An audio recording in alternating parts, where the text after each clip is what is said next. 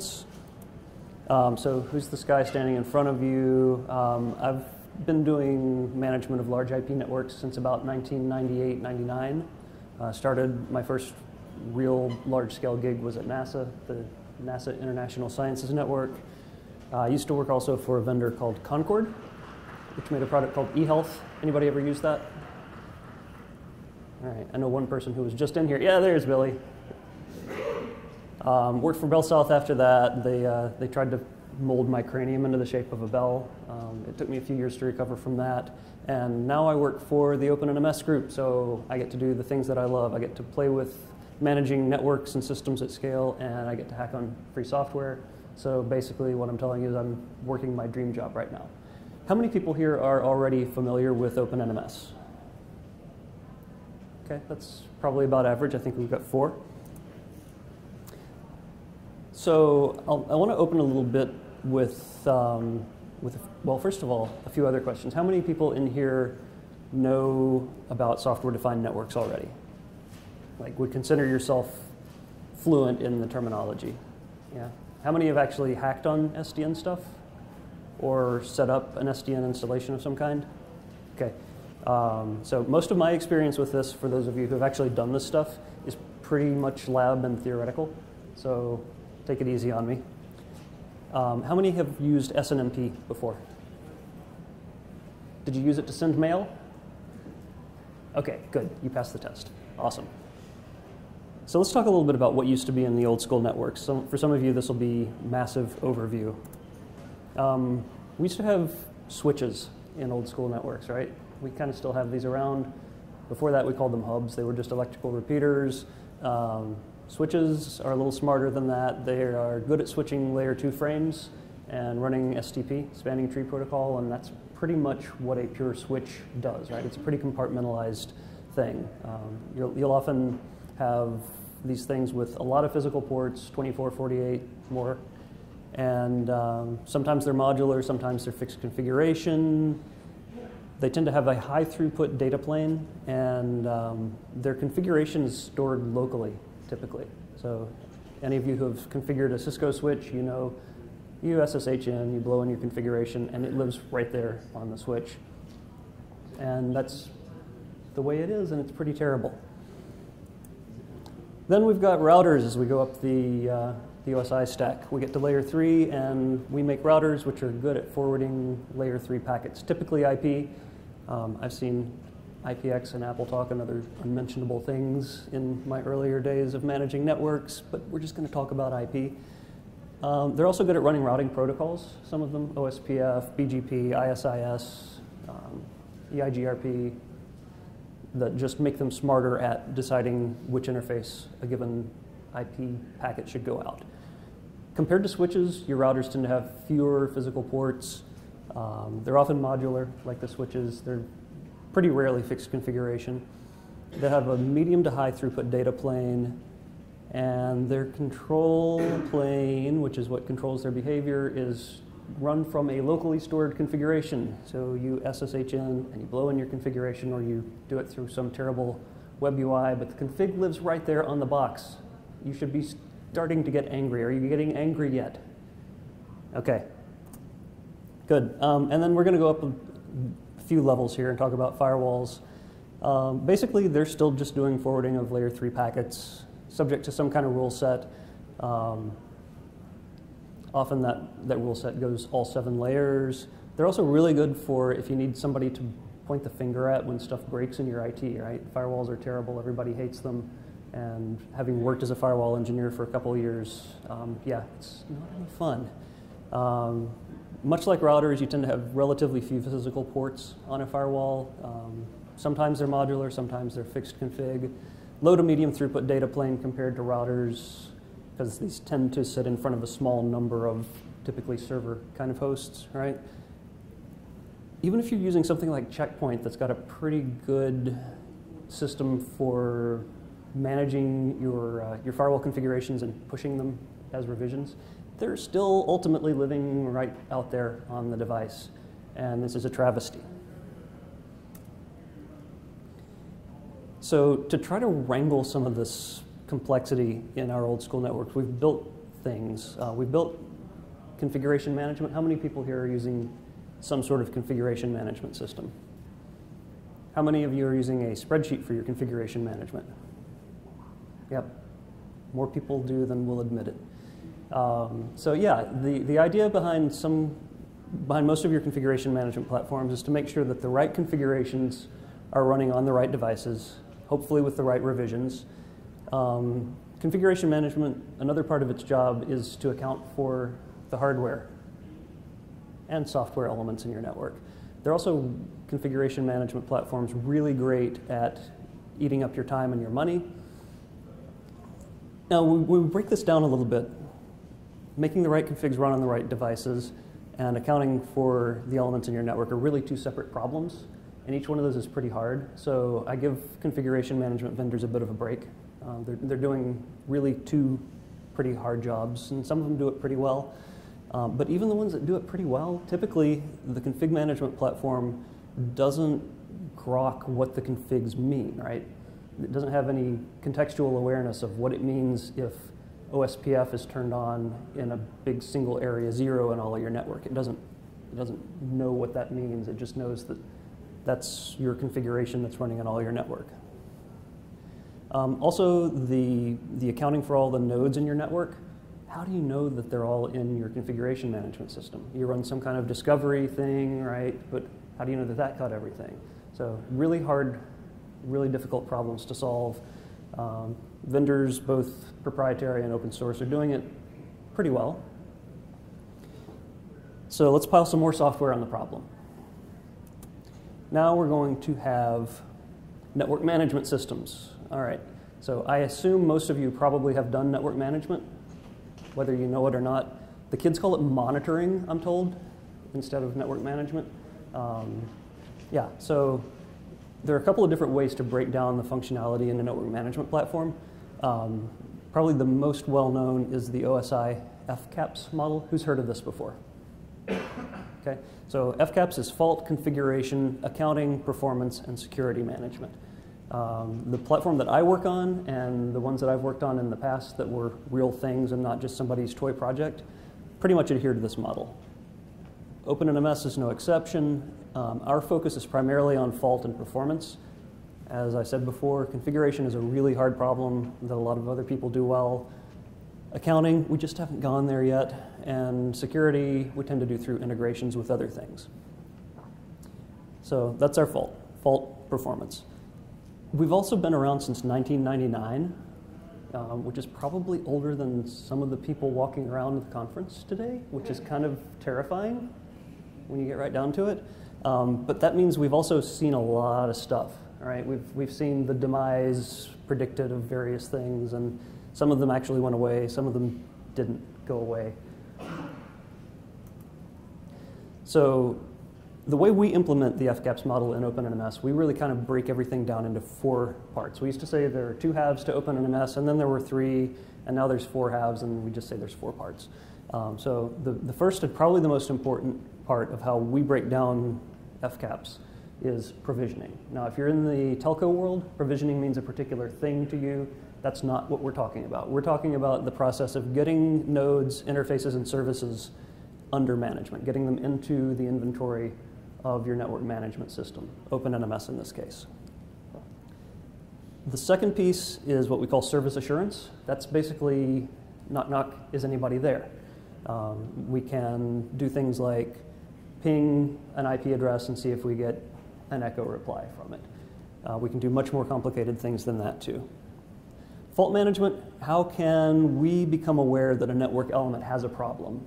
Sometimes without reaching out and polling it for its availability. So that's fault management. And then performance management, which is probably the most visible and sexiest of all of these, is going out and quantifying data via some performance management protocol, i.e. perhaps SNMP, perhaps something different, to find out things like how busy is your CPU, how much data is flowing through your network interfaces, how full is that file system, how many people are currently logged in, right? That's our performance management piece. We do a lot with SNMP. So a little bit about what SNMP does for those of you who haven't used it before. SNMP stands for the Simple Network Management Protocol, and yes, the simple might be construed as a cruel joke on users by developers. Who knows why SNMP is called simple? All right, in the original spec, there were only 5 protocol operations: get next, get reply, set, and trap. It's grown over the years since then, but that's really the core of what the SNMP is for. So you can actually break all of that down into really 2 things. One is a management platform of some kind, for instance, OpenNMS, reaches out via SNMP and asks a node, hey, how many bytes have been through that interface? How full is that file system? And the node, if we're lucky and we got everything configured right, replies and says, here's the number for that piece of data that you asked me for.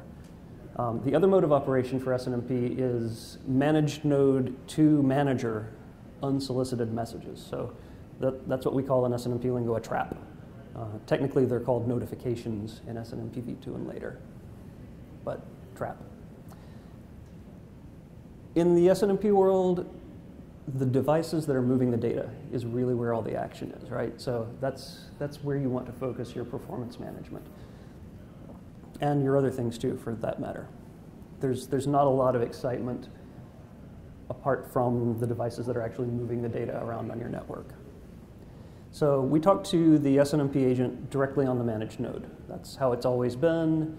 There are a few cases where we need to proxy something through another system, but most of the time we talk SNMP directly to the nodes that we're managing.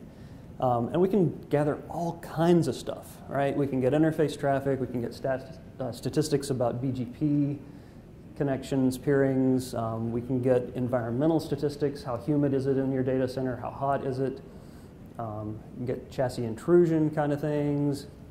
The great thing about SNMP is that it's massively extensible, has this concept of a management information base. It's a self-describing thing that lets you build in things that nobody ever thought of before. It's pretty cool, it's pretty powerful. So to summarize a little bit about how old school networks are and were, you've got a bunch of nodes running around doing their own thing. Their configurations are stored locally, and those are driving the control plane, which is what makes the decisions about things like switching frames, forwarding packets. You've got to be skilled to build a network in this way, but there's also an element of luck, right? Any network engineers here? Yeah, so there's definitely an element of luck in building networks this way. You got to wait for your routing protocols to converge. Your configuration management platform doesn't know how it's going to work. Sometimes it's a lot of trial and error and just good old grit to have done this stuff before to make it work properly. All this boils down to it's impossible to simulate accurately how the network's going to perform. You can try simulation stuff. They're expensive, good technologies to simulate traffic. But at the end of the day, you can't write unit tests for it. And that sucks. Hackers did not design this world, right? Yeah. Okay, so here's what the new world's going to look like, I promise. Trust me. If you take away just one fact about software-defined networks from this talk, it is this. Software-defined networking is all about the separation of the control plane from the data plane and also programmability. Pretty simple? That makes sense to everybody? Is this news to anybody? Cool, all right. So in the world of SDN, we kind of squash some concepts down. Everything is now called a switch. So whether the devices that are implementing the data plane are moving frames by switching them, moving packets by routing them, making decisions about TCP connections based on a firewall-ish set of rules, they're called switches, and they're getting their marching orders from a controller. This means that the configurations are no longer pushed out to the device edge. Yay. We're a little bit more centrally controlled and deterministic. Switches in an SDN environment tend to be a little bit more generic hardware-wise. You're still going to have your ASICs to make their switching performance super mega fast. There are still vendors out there building these things, right? Cisco and Juniper and their ilk are not in any real danger from this world as long as they're good at building hardware to move data around. Great, but it's going to be more generic than it was. Sometimes the switches are even virtual. Why not? And like I said, even if it's doing something at layer 3 through 7, we still call it a switch. We just stomp on this terminology. Everything's now a switch. So what's driving those switches? A thing called a controller. Control plane, data plane, now we're talking about the control plane. The job of the controller is, surprisingly, to control the behavior of the switches, which are implementing the data plane. It does this according to centrally managed rules, which makes your job of configuring your network easier. It does this across all of the nodes that have registered to the controller, which makes the job of keeping track of what's in your network a lot easier. Pretty cool. And once you've got a controller populated with a bunch of switches registered to it, it exposes all that inventory and all those configurations via, theoretically, a set of open APIs, which is pretty great. You can also have scripting hooks to make your network programmable. They tend to be done in Python. So if you like Python, that's great. If you don't like Python, sorry. I'm not crazy about it either, some of its elements, but it's a pretty good language. At the end of the day, the controller, though, is just a general purpose computer, right? It's not really a specialized piece of hardware. It doesn't have that much to differentiate it from the server that's running Apache over in the corner. It might have a vendor's logo tattooed on it, might not. It might even be virtual too, just like some of your switches might be virtual. So to summarize a little bit about what the future is going to be like, we're going to have relatively dumb switches reporting to a relatively smart controller. We're going to be able to get central access to the inventory of switches and the configurations that are implementing their behavior in the data plane. We're going to be able to do some really cool, wacky, agile stuff through network programmability, assuming that the vendors who keep the sector somewhat under their thumb for now allow it. And now there's a lot less luck involved, right? It's going to be primarily a game of skill to program your networks to work the way you want them. You might even be able to write unit tests for your network, guys. How cool is that? Any unit testers, people? You like a green bar? No unit test people? Oh, come on. Come talk to me if you don't already have unit testing religion. It's pretty cool stuff. End of the day, this is how hackers would build a network, right? It's much more deterministic way to live and to move your traffic around. So I decided I would do a little case study, right? I've got to do something concrete. I can talk about concepts all day long, and that's great, but it doesn't help very much. So I did a bit of a little tiny proof of concept thing. Decided I would play around with a controller and a few switches. This is really generic stuff. The controller that I chose for this was Project Floodlight, which is an Apache licensed thing. Comes from a company called Big Switch Networks. They're building an OpenFlow controller. It supports OpenFlow 1.0 through 1.4. And yeah, you can find it at projectfloodlight.org. You can download it. It's a Java project, so sorry if you hate Java. But it's built with Maven. It's a pretty simple thing to download and get running. I had it up and running within about 30 minutes of finding it, and it just kind of works. For my switches, I spun up actually just a bunch of EC2 instances running Fedora 21. This was a while back before Fedora 22 came out, and installed all the Open vSwitch tooling on those guys. So these are just Linux boxes, right? Remember, we said your switches are pretty much generic hardware. Open vSwitch is also Apache licensed. It implements OpenFlow 1.3, so we know that it's compatible with that range that's covered by Project Floodlight. The maintainership of Open vSwitch is distributed, which is pretty cool, kind of like Linux itself. There are kernel space implementations of Open vSwitch in both Linux and FreeBSD, and there's a user space implementation in NetBSD. So that's not going to be quite as performant, but since it's NetBSD, you can run it on your toaster, right? So whatever you want to run it on, NetBSD will run there. And that project is at openvswitch.org. Okay, so those are the elements of the little case study that I put together. So let's break down this case study into the 4 core concerns of how OpenNMS implements FCAPS. First is provisioning, and I really had 2 options to look into for how to do provisioning when I integrate with Project Floodlight. One is have the controller push its inventory into our REST API for provisioning. That leans on the SDN controller's internal programming hooks. Option 2, have OpenNMS go out, talk to the controller, and pull inventory from the controller's REST APIs. Either way, we're doing a REST API thing, right? It's just which way are we doing it and who's driving the synchronization. So let's dig in a little bit to what push mode was going to mean. Sorry, this is code.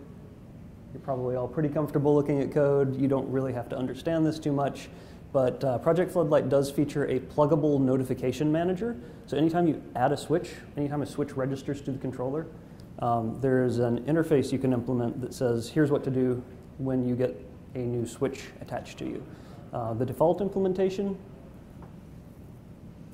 basically just squawks to syslog. It's pretty dumb. It's not terribly useful. But since it's an interface in Java, you can override it in your own code. And since Floodlight is Apache licensed, you can do whatever you want with it in that way. So in theory, we could just write a new notification manager for Floodlight that instead of squawking to syslog only, also does a post to OpenNMS's requisition REST endpoint or whatever other management system. Or we could just watch the logs, right? Just scrape the logs for messages that say, hey, a new switch registered to me. Here's his IP address. Here's his MAC address. Here's all the other stuff that you need to know about it. Dirty, but probably effective. On the whole, the push model from the controller to OpenNMS didn't seem like the cleanest approach to me, but it's probably pretty effective. And if anybody has hacked on Floodlight or another SDN controller platform and wants to come tell me how wrong I am about this, please feel free. So the other option for provisioning integration was pull mode, wherein OpenNMS goes out, talks to Floodlight's REST APIs to find out what's in there. This actually was a little bit easier to conceptualize for me because the endpoint core controller switches in their REST API gives me, hey, look at that, a list of switches that are registered to the controller. So we have here, look at this, I'm going to dig out my laser pointer that was in my conference bag and actually use it. Look at that. It's even bright enough. So yeah, we've got an INET address, which is just the IP address. This slash is leftovers from the way Java renders IP address objects. Connected since, this is a milliseconds since January 1st, 1970 thing. Switch DPID. This is a data path ID. Near as I can tell, it's just a MAC address, more or less. So this would be like the manageability MAC address of the switch. So that makes a pretty good unique identifier for a switch in a controller. And then here's our other switch. We got Wash and Zoe. Who gets that? Anybody? Any brown coats? No, come on, geez. All right, so yeah, Zoe is at a different IP address, has been connected, looks like not quite as long as Wash, and has a different data path identifier, so we can tell these 2 switches apart. So we need to know more information than just that, right? We'd like to know, yeah, who made this switch? What version of whatever software it's running is it running? So we know from looking at this other core slash switch slash plug in the data path identifier and ask for it as JSON format. And we get what version of OpenVSwitch is running on it. I don't know who Nicira Inc. is. Does anybody know who that is? I'm guessing that's like who started the OpenVSwitch project. Couldn't find much information on them. Hardware description is OpenVSwitch, pretty generic stuff, right? Here's the Git hash of OpenVSwitch that we're running on there. No serial number, no data path description. I would love to have some real, like, I don't know, Arista switches or Nexuses that can talk to an OpenFlow controller and see what kind of stuff I get out of those, but I don't have any of those in my lab. So if anybody's got some of those and has ever tried this, I'd love to hear what your results were. We can dig even farther down than just the details about the switch itself as a node. if you go into core switch data path identifier / port desk, you're going to get a JSON document out of Floodlight that says, okay, here's what's running, and here are the ports. This is just a JSON array describing all the network ports on the switch. So here's everything we need to know. Port number 1 has this hardware address. Here's its name, ETH1. Config and state are equivalent to the SNMP concepts of if admin status and if opera status. Current speed and max speed, this is like if speed or if high speed, and this is the difference between current and maximum speed is not really expressed in a standard way in SNMP, so this is cool new knowledge. And then there's some other stuff, so yeah, you repeat this n times, where n is how many interfaces the switch has. So given all this information, any OpenNMS users in here might recognize this document. This is what we call a model import or requisition. We can build this XML document that tells OpenNMS, hey, you've got a node called Wash. His foreign ID is, and we'll plug in his data path ID that we got out of the Floodlight controller's endpoint. Here's his IP address for management. Here's his status. And we're going to go ahead and say that he is an SNMP primary interface. I'll get to why in a minute here. And here's Zoe. She's got a different foreign ID, different IP address for management. That IP address is also primary for SNMP manageability. Does everybody see how this maps back to the data that we got out of the Floodlight controller? Makes sense? Cool.